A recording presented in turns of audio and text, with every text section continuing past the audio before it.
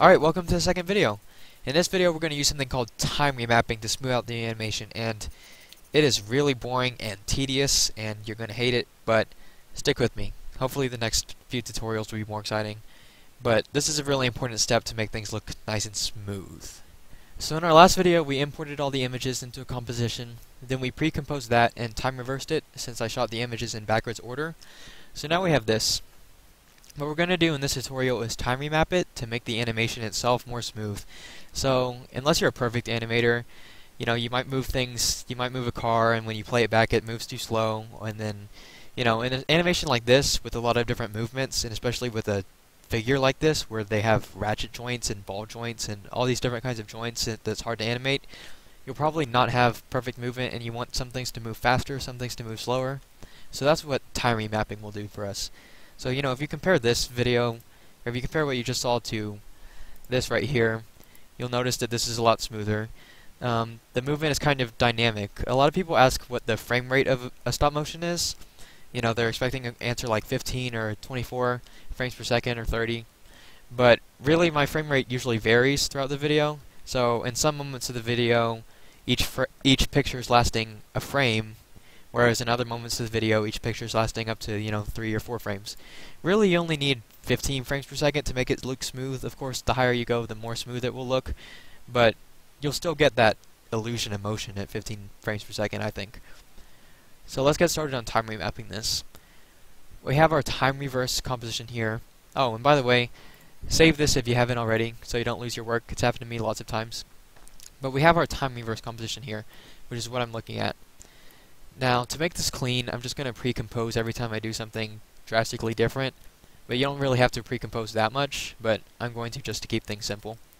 So I'll rename this to time remapping. And click on your layer in here inside your composition.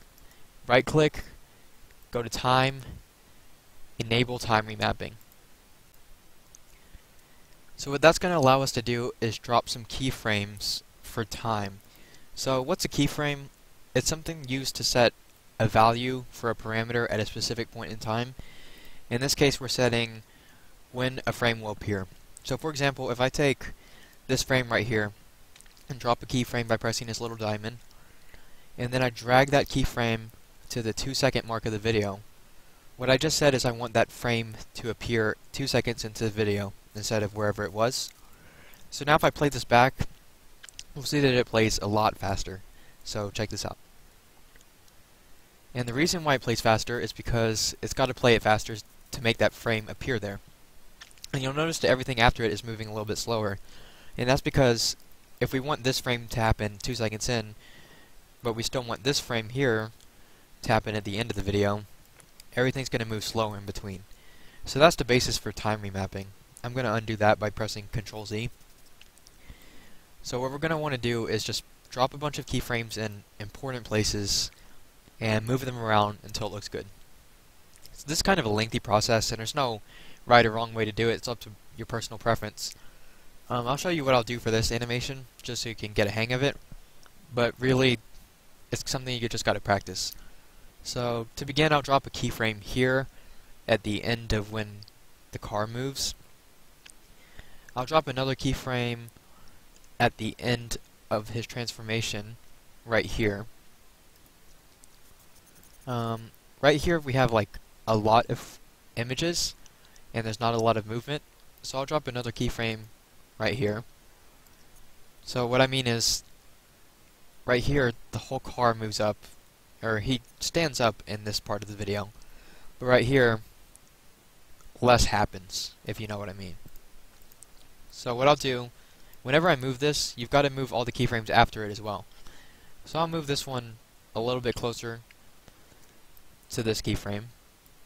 So now I've only affected this much of the video. So I'll go ahead and preview that and see what it looks like. So that right there looks pretty good. The timing feels more consistent than it did before.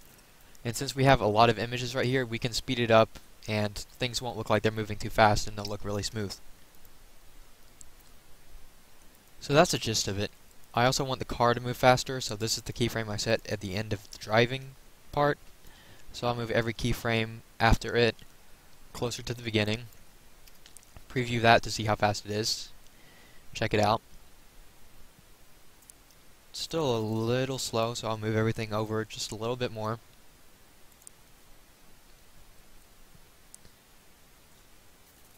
And that looks pretty good. So now you've got the gist of it, and I'm going to do that throughout the rest of the video too, especially parts like this whenever he extends his arm and then puts his arms down. You can see that his arms move down way too slow.